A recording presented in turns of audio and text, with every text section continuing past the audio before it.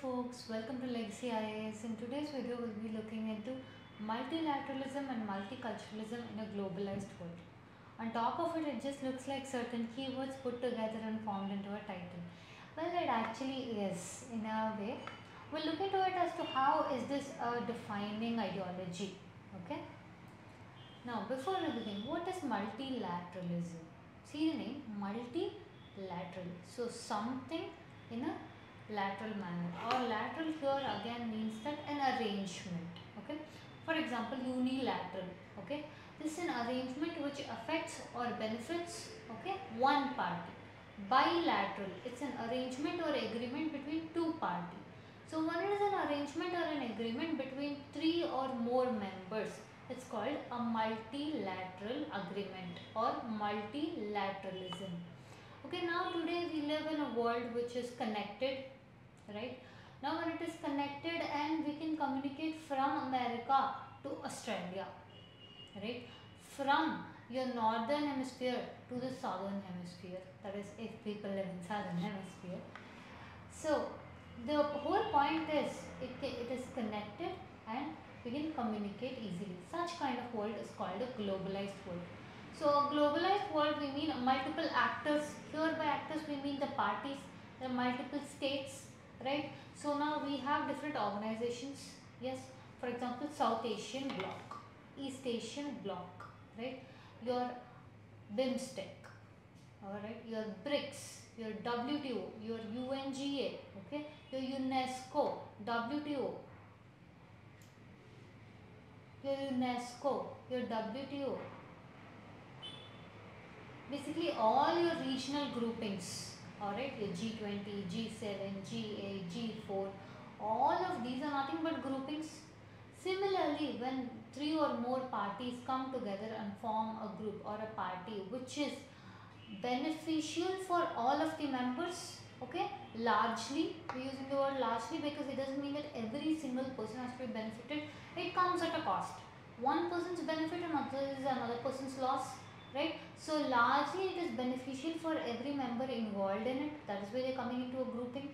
When that particular scenario takes form, okay, happens in a very large scale, that entire theory is called multilateralism. Okay, as we say here, the principle of participation by three or more parties is called multilateralism. It consists of some qualitative principles which define character of the institution or arrangement. Now when we say multilateralism, it has some defining features to it. What are those? Diffusion of reciprocity.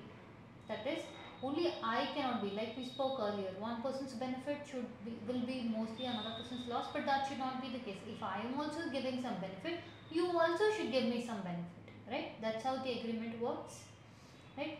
Indivisibility among participants on interest, right? As it says, a system to settle disputes. When a large number of people are there, they do need a system to settle disputes because disputes are bound to occur. Okay. Now this concept of multilateralism, is it something new or has it been there since long time? Yeah, it has been there since a long time, but it gained importance post your World War II. Okay. Now as we discussed, your NATO, WTO, UNESCO, BRICS, G20, G7, G8, etc. all the groupings, right, we form under multilateralism. Why multilateralism is important is because we live in a globalized, connected world. Okay. Now what are the objectives of this so-called multilateralism that we are discussing? Okay.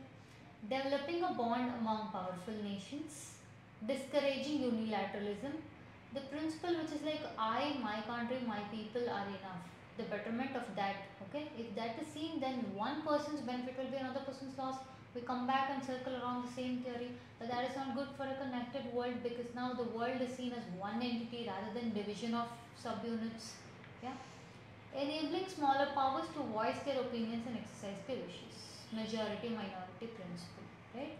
Just because some section is in majority, it cannot voice out the minority. That occurs in the international relations or international sphere also. Okay. What is the outcome of multilateralism? Now this is such a good concept. The world as one, everyone has to be seen in a way that it benefits everyone. But does it occur the same way in real world, right?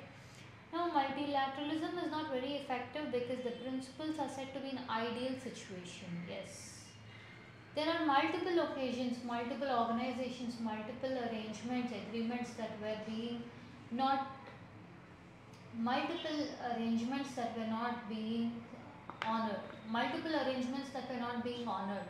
Alright, there were times when certain countries overstepped. There were times where certain countries were overstepped. Okay, they were overbordered, overpowered, overshadowed. Okay, all this has happened in the international sphere. Okay, now globalization, disillusionment, again not keeping up with contemporary complexities, all these are certain issues that is facing the multilateralism. Okay, now what is India's take on multilateralism?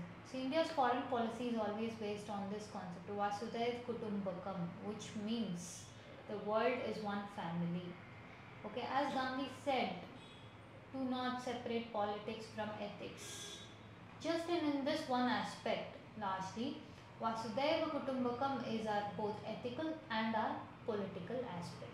Okay, so our foreign policy supports multilateralism, and we have honored our commitment to multilateral agreements and agencies. Okay. Next we move on to multiculturalism. As the name states, many cultures. Now we said globalized world, yes. When people are coming together from different areas, different backgrounds, different cultures, it is bound that in a place where when multiple people are coming together as one, okay, they all come from different backgrounds, different upbringing, different tradition, different values, different culture, etc.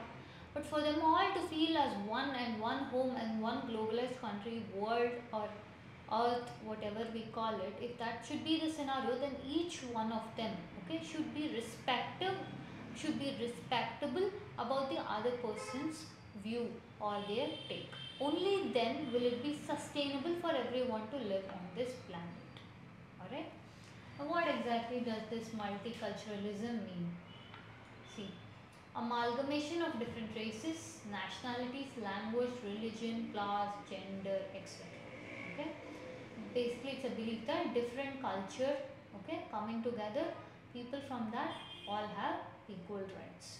There is no one superiority, no one inferiority. All are equal. All cultures are equal.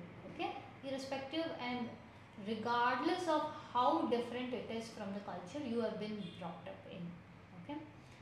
What are the types of multiculturalism? Liberal multiculturalism, where individuals are free to express their personal choices without state's interference. Okay. Pluralist multiculturalism, again as it states, respecting values of various cultures regardless of how different they are. Okay. Pluralism, again multiple. Okay. Cosmopolitan multiculturalism. Now when we say cosmopolitan, the word is cosmos, world. Okay. Here the people, if I say I am a cosmopolitan person, Bangalore is a cosmopolitan city. That is, here we don't strictly abide by telling that I am from this place, my ethnicity is this. It's not that. It's by telling I belong to this place.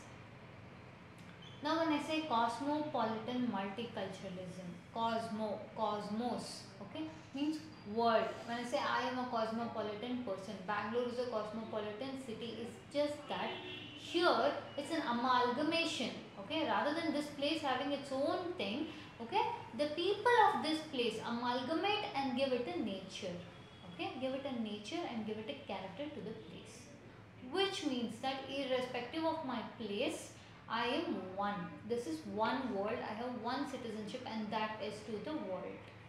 Okay. Next, what is the impact? Okay. Now, the opposite of multiculturalism is communalism. Communalism is defined as a blind devotion to a particular group. Okay. When I believe that I and my religion or my ethnicity or my language is way more important, way more superior compared to the other, that leads to communalism. Okay, that is exact opposite of the culture that majority places thrive to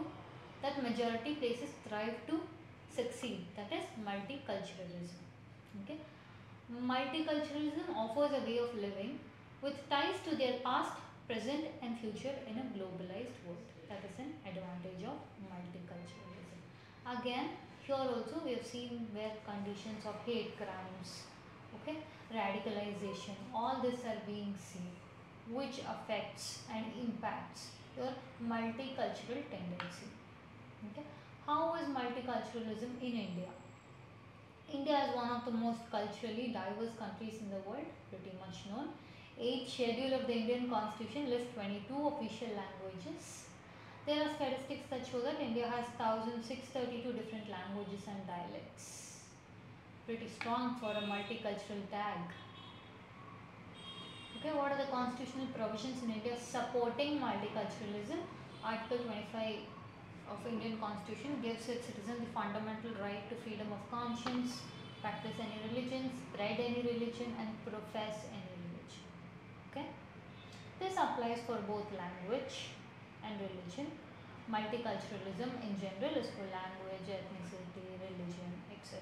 Your personal beliefs, choices, as long as it is not affecting the other person or the society at large, then I think it's pretty safe to follow your own thing in your personal space.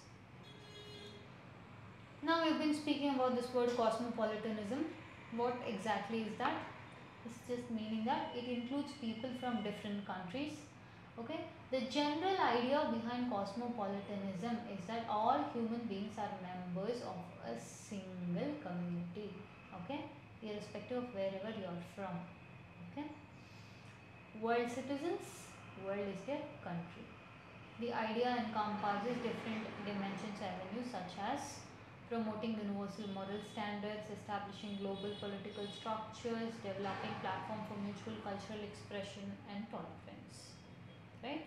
As we said, globalized world, as in more and more we are getting globalized, more and more we have to keep a look and a tab on these things. Once the very basic tendencies of globalization keeps getting affected, okay, the very basic connectivity of the world starts falling. Now the connectivity is not just mobilization, is connectivity as sustenance in prolonging, sustenance in producing, okay, the production for future generations. All this halts. Thus, the life on its very own will halt. Okay. Again, as we've been speaking sufficiently about globalization, globalization means free movement of goods, services, and people across the world in a seamless and integrated manner. Okay. Now, what does globalization mean socially? It means greater interaction among various populations. Yeah. Now, culturally, what does that mean? It means exchange of ideas, values, artistic expression among different cultures. Okay. Economically, it is free flow of goods, which means addition to the economy. Okay. Psychologically, it creates a sense of universal home rather than homesickness.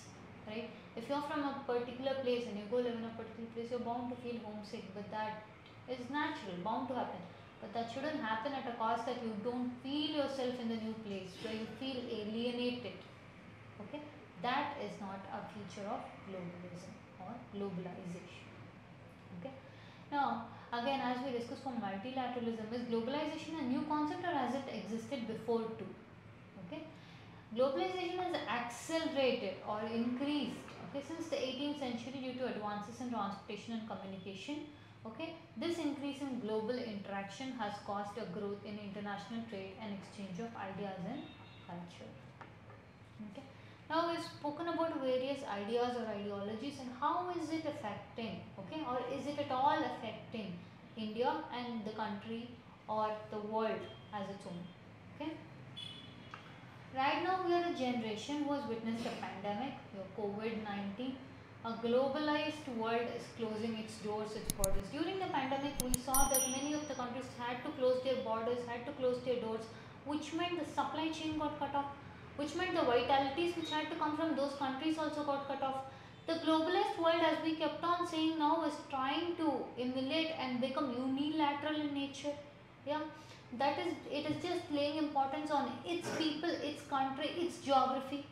Yes, that affected a globalized world in ways that we couldn't fathom, right? When was that more higher? During relief efforts, drug distribution, vaccine manufacturing, etc. kind of scenarios where we had to make sure the world had to be moving, but that is where the world came to a halt, right? At this point of time, India stepped. See, when most developed countries closed their doors and concentrated on their betterment, India stepped up. Okay, it started, be it in wars, be it in pandemic, disaster management, anything. It stepped up its position. When everyone kept closing, India kept rising. Okay, that indicates a commitment to multilateralism, multiculturalism, globalization, cosmopolitanism. All these ideas, which were just terms, came to be a reality, a stepping stone of success for India during these difficult times. Okay, now what did it do? Okay, it promoted tolerance, peace, harmony. It helped its neighbors, counterparts, any idea, okay, or ideology when put into action, okay, changes, okay, changes the world and its relevant and associated complexity. As the world started becoming more complex, the world in general, or the ideas in general, whatever we discussed, also should begin evolving.